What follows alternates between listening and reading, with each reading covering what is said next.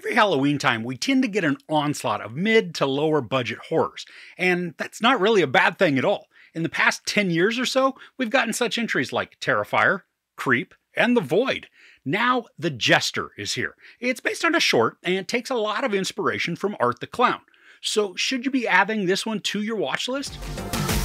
A malevolent being known as the Jester terrorizes the inhabitants of a small town on Halloween night, including two estranged sisters who must come together to find a way to defeat this evil entity. So right from the get-go, this looks like a ripoff of Damien Leone's Terrifier, because the Jester is a clown-faced being, and he sneaks around silently, sometimes moving in an unsettling, whimsical manner, then as he torments those that he's pursuing. But for all of the similarities with the title character, this film, it doesn't go down the gory slasher route, instead opting for more of a psychological thriller angle.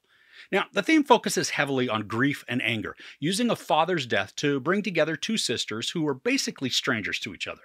And pretty much every time the Jester makes an appearance, some sort of extreme sadness or despair is being experienced by the characters. Now, I really appreciated the dedication to mime that the Jester performs. He's not speaking, but using the close following technique combined with this slow tilting of the head, it's kind of like when a dog hears something and gives that inquisitive look. Well, there's a certain level of unease that's established as the Jester executes these moves. Now, for the characters, especially the two sisters, they're moody, whiny, and unfortunately rather boring. They're directed to act in a brooding and distant manner, staring off into the void in some sort of contemplation for extended periods of time.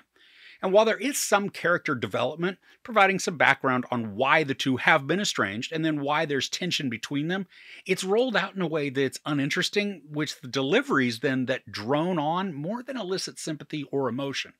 And even when there's a chase sequence, or more accurately, a slow following scene, while a small amount of tension is present, any interactions of the characters with the Jester are more subdued and then they're dull, rather than being anxiety-filled or creepy. Now, there are a couple of kills that are fun, and they do provide some excitement, but the majority of the time, the pace drags as the meandering story plays out. And seriously, I'm most bummed by the near-identical portrayal of the villain to be like Art the Clown. I mean, the short of The Jester, it was made in 2016, and it appears to have a pretty large following of fans. And in that one, the Jester, he has the same orange suit that he wears in this feature-length movie, but now his mask is more part of his head, rather than simply a face with an elastic strap to hold it on. Now, I do like the look of what we get, and I also like the semi-supernatural attributes that the Jester possesses. He's definitely a physical being, but he can also quickly appear and disappear, leading me to believe that he's not fully a flesh and blood being. Now, the movie's mercifully only 90 minutes long, but even then, it is still too long for the story content. I mean, I was all on board for this and then willing to overlook the blatant similarities to Art, but because the narrative also can't maintain steady tension or dread, opting instead for long portions of nothingness, my interest, it waned pretty quickly, wishing for more interactions with the Jester and then wanting to see his antics, whether they led to gore or not.